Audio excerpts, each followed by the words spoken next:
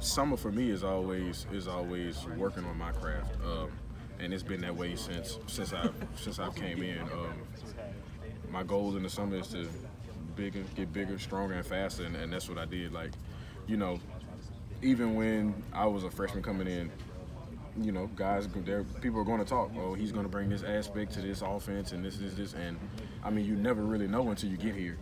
So I mean, everybody can speculate and media can talk, but you know, until everything is out on the table and everything is being done. I mean, nobody knew the rotation. Nobody knew day for day how camp was going to go. Like, you don't know if you're going to bust this player, this. So I work on myself, and then you know, come in on Saturdays and throw with Joe in the morning. We knock out the things that we need to go over in the morning. He might feel comfortable with me running a route like this. So we had the playbook. We had everything that we needed in order to get timing and things right.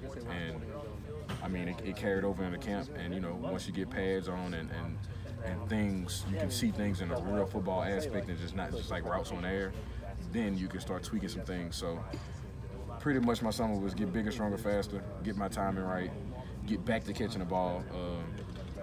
Like, I always worked on catching the ball, but you know, catching the ball more.